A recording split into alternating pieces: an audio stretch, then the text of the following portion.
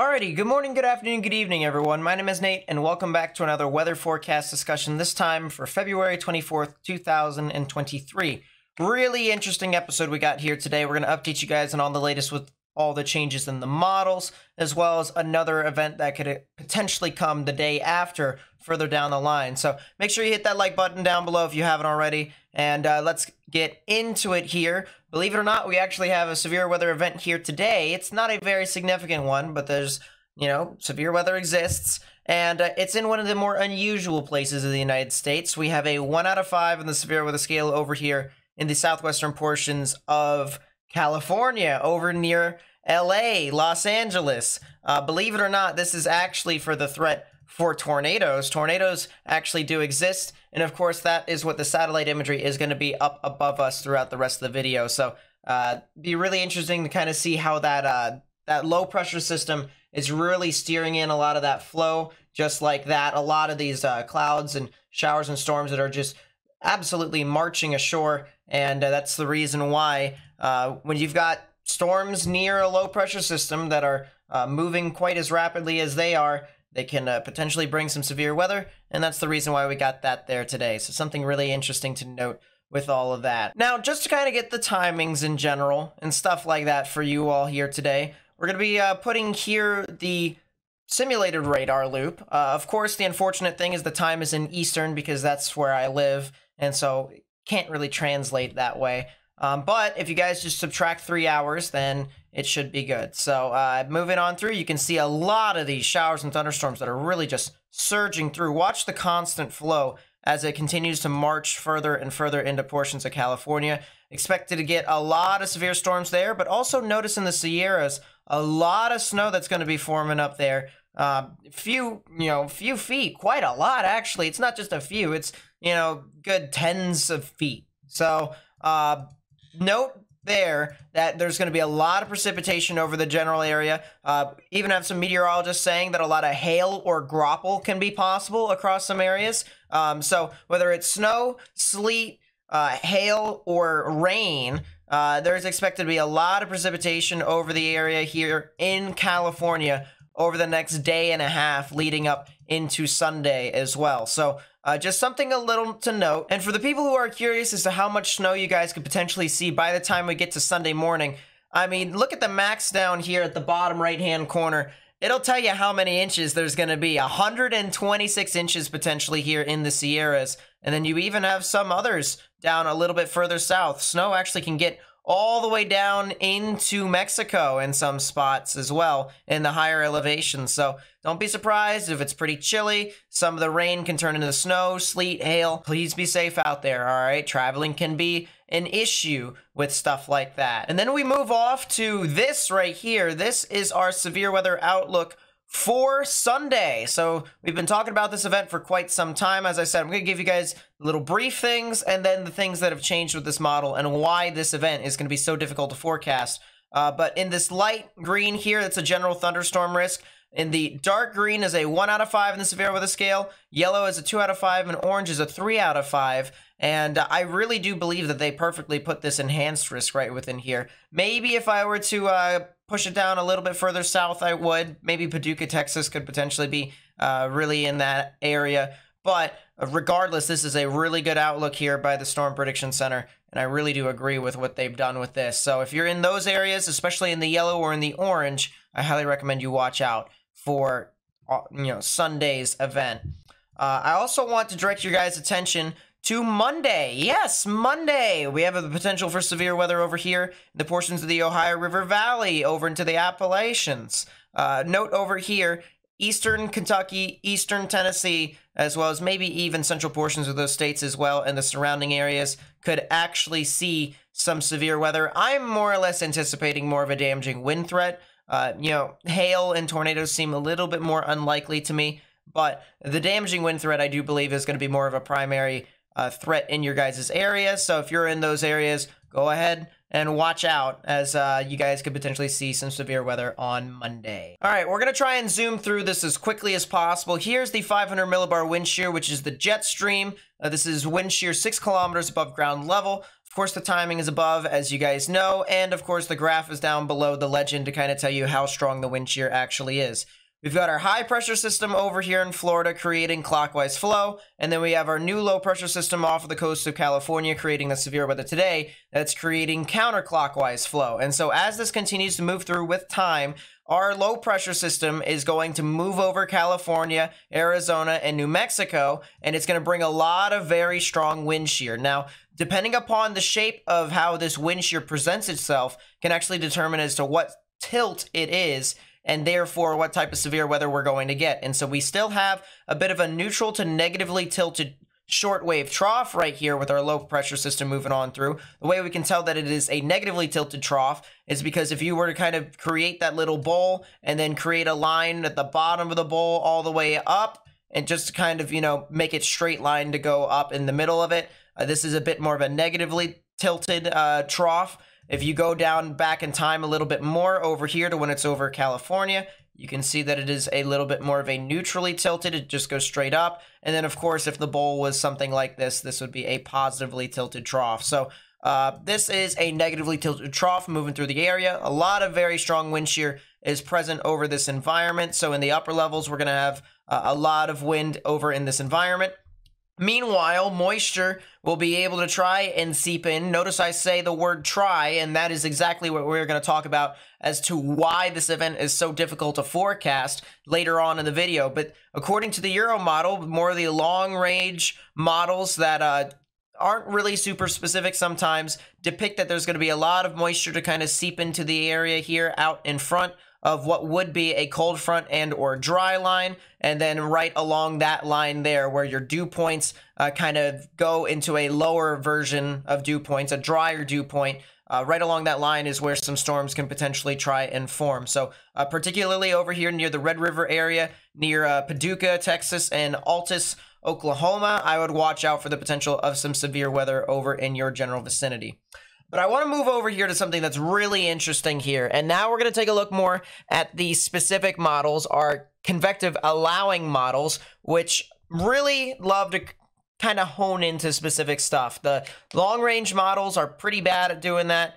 The short-range models that are a lot higher resolution are doing a pretty good job, or they usually do a pretty good job, give or take some, you know, buffoonery that occurs on some of the models. But the NAM 3 kilometers showing something that's really interesting, and I want to shout out to this professor from the University of Illinois, Jeff Frame, who actually put this on Twitter. I was trying to figure out the reason why this was, and he gave a really good in-depth discussion as to why it was. So I'm going to try and break it down a little bit as to what he was saying earlier on Twitter. If you haven't already, I recommend you go follow him because he's wicked smart. I mean, he's a professor that teaches meteorology, for God's sake. So this is what's going to be really interesting here leading up to Sunday, and as to whether or not Sunday is going to be a significant event or it's going to be not as significant an event. And it starts with the dew points. It starts with the dew points and the temperatures, and realize that what's happening right now is we've got a bit of a stationary boundary localized over here in the southeastern portions of Texas. This is what I was trying to tell you guys earlier in yesterday's video, but I didn't quite know why this was. And now, since this has kind of progressed a little bit more and we've seen a little bit more from the models, there's a good reason as to why this is, and we'll play this out here as to whether or not the dew points actually get into the environment. You see it stays there, and then all of a sudden it rushes up towards the late afternoon. And by this point, this is around noon, you can see that the dry line is trying to get up into portions of the northern Texas panhandle, but you don't really have a whole lot of moisture in front of it. So the timing of it wouldn't really work until when the moisture gets up to the area sometime right about 6 or 7 o'clock. And to be honest with you, that's a little bit too late for people who actually want to storm chase. By then, it might even be nighttime. So kind of a little difficult there. It does say moisture will kind of seep back in, but it'll be a little bit more of an evening style of event. So why is that? Well, we're going to take a look at something called the total cloud cover, and this is going to be really useful for us today and maybe even tomorrow as we take a look at what's currently ongoing. And we're going to look at Saturday, all right? Because realistically, it's kind of a chain of events that occur. Saturday gives way to Sunday, more or less, as it does with any event. And so if we look at Saturday and we notice here, there is a lot of cloud cover. All these percentages here is the total cloud cover. How much are you seeing cloud compared to sky? And a lot of it is 100% over here. Maybe a little bit less, but once you get into the 80% and above is really when you have near total cloud cover in the sky. And we just have a lot of it. On Saturday morning, we have a lot of cloud cover over the area, and that continues to be the case all the way up until we get into Sunday morning, into which it starts to kind of give away. And because that cloud cover starts to give away, the ground starts to heat, moisture is allowed to return into the area, and at that point, we could potentially then see some severe weather back behind it. And the thing about cloud cover is that you need the sun to heat the ground in order for you to continue to get higher and higher temperatures, right? Well, if you're outside and it's super cloudy outside, some instances could occur to where the sun will reflect off of the clouds and it will actually be warmer on the clouds. It will not actually warm the ground below you. Well, this is when stuff gets really interesting, so you guys are gonna have to bear with me a little bit, all right?